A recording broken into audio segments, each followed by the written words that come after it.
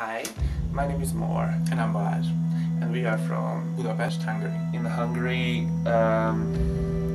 they are afraid of the unknown. There's a lot of hate going on in this country, and it's not just the gays, it's against anything that it's different. We would make out on the street, on the middle of the street, that would be provocation. We're just two people, two human beings who are in love, and we, say goodbye to each other. Hi, bye, have a nice day, I love you, and a kiss on the lips. That's just totally, being human.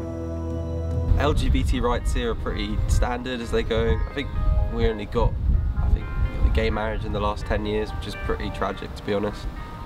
In India, it's really hard to be a part of the LGBT community because it's still a massive taboo. In my country, LGBT group, the situation of them are not easy like Western country. I live in England, where legislatively and governmentally, we're kind of slightly ahead of the curve when it comes to LGBT rights. But socially, it's not quite there yet. In Thailand, many people think that LGBTs are widely accepted. I would say that they are at some certain levels, but there is still a lot of discrimination.